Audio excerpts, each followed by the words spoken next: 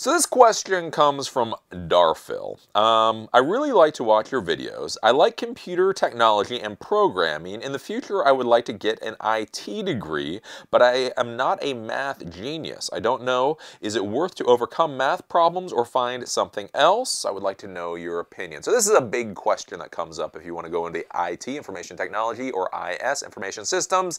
But Eli, I suck at math. And don't worry, I suck at math too. When I went to get my bachelor's degree, the only math class I took was a college level statistics class.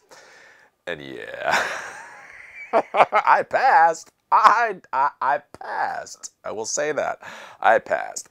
And so, yeah, math doesn't actually come up very much at all in IT. Does it come up at all in IT? Like, the math that you have to do in IT is so esoteric and weird.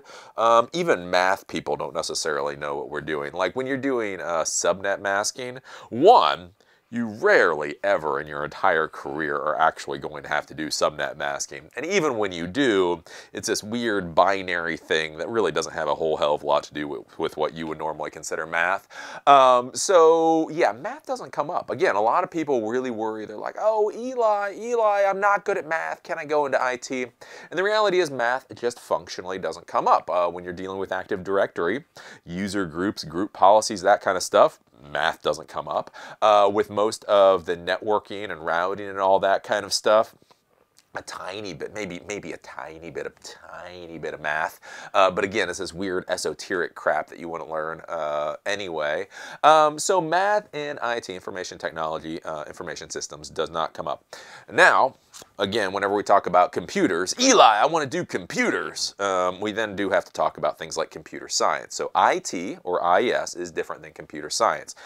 Computer science is actually where you do learn how to program and create things like operating systems and drivers and all that kind of stuff. If you can go into a computer science program, it will most likely be very heavy on math. The reason is because you are learning a science. That's one of those things people really don't realize, is like they think when you go into computer science, you're learning programming, which, yes, is one of the things that you learn, but computer science is, in fact, a science. It's a science just like biology is a science, and chemistry is a science, and physics is a science. So when you go in there, you're going to have to learn math, because whether or not you really need it, it's a science, and therefore they're going to shove it in your head. Why I bring that up is because if all you want to do is programming, then you don't necessarily need to know math. When you get into programming, web development, and a lot of these things, math doesn't come up a lot. You know, if you're playing, if you're creating video games and this sprite has to be the distance from this sprite and this sprite, and like you have all this stuff moving around on a screen, you're doing a video game type thing, you need to know math there because there's all these weird calculations on if this object is here, then this object needs to be 30% farther away from this object than it is from this object. It gets into a whole bunch of mess. So in video games, you do need to know math, but in the other things, like if you're going to be creating the equivalent of the next Facebook, social networking apps, database type apps, all that kind of stuff, you also really don't need a lot of math. So really, if you're going to go into computers, you need to be good at math. You need to be good at math going into computer science. They're just going to beat you over the head with math. If you go into information technology, doesn't really matter. If you go into information systems, same basically thing, it doesn't really matter.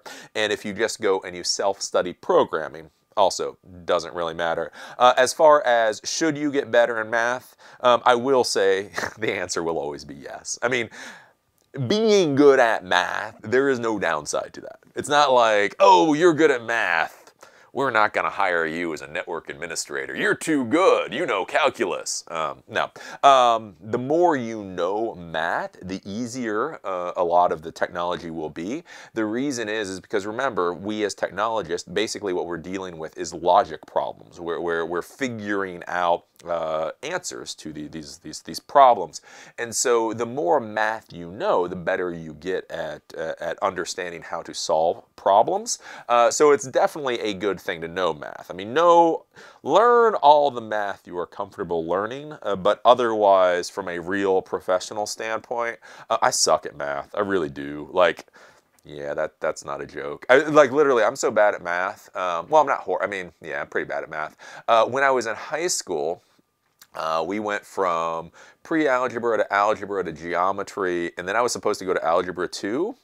And within the first week of Algebra 2, I was lost. So I ended up having to do some like remedial like math class that was even worse than pre-algebra because like algebra and all that kind of stuff was completely over my head. Again, when I got my college degree, I literally got I went to a class in college level statistics, and I barely passed that. So, and that rightfully, like this isn't one of those things where I barely passed it because I was having so much fun drinking and fooling around with girls, and so I didn't do the homework.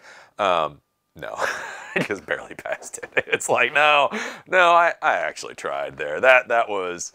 No, I actually worked on that class and still barely passed it. So no, by no means do you need to know a lot of math. On the other hand, if you're good at math, learn as much of it as possible because there is no downside to learning math.